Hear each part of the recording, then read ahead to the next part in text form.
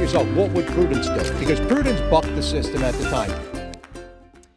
Tonight, an added bonus, I should say, to our 20 towns in 20 days. We're visiting Windham County in eastern Connecticut and the town there of Canterbury. And as Channel 3 New London Bureau Chief Kevin Hogan discovered, one woman's stance there made a difference everywhere. This story is not about a building or a museum.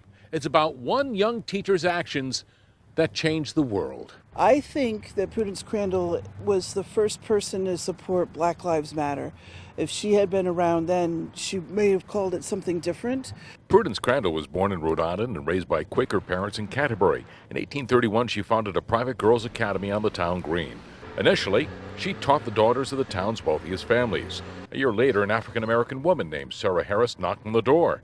Prudence admitted her, later transforming her boarding school into one for African-American girls. The town folk were outraged. Prudence bucked the system at the time. She went up against society, and she made a very tough decision and not an easy decision, and she paid the price for it. In August of 1833, Crandall was arrested, later convicted for violating the black law. She faced 3 trials for operating the school. The conviction was later overturned by a higher court. Today, the boarding school is a state museum undergoing a $1.3 million renovation.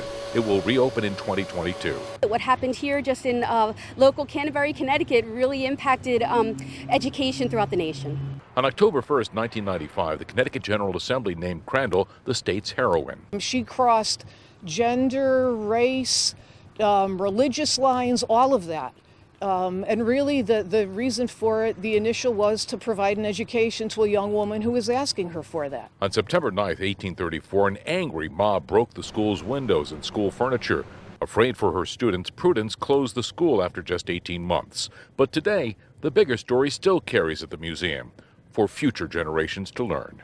With the mobile newsroom in Canterbury, Kevin Hogan, Channel 3 Eyewitness News.